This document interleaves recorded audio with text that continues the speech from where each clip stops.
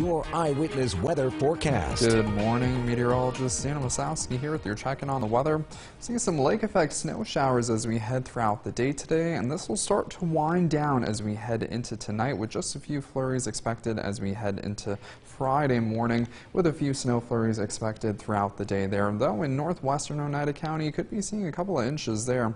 Now for your 7-day forecast as we head throughout the day today, temperatures getting to the mid-30s and our lows for tonight dropping to the upper 20s. We do have a couple of flurries expected on Friday, though we start to dry out by this weekend. Partly cloudy skies expected on Saturday, and again just a couple more snow showers by the end of this weekend on Sunday, and pretty chilly for the start of next week. High temperatures only getting to the upper 20s on Monday, though we're back into the 30s by Tuesday and Wednesday with a mix of clouds and sunshine expected there.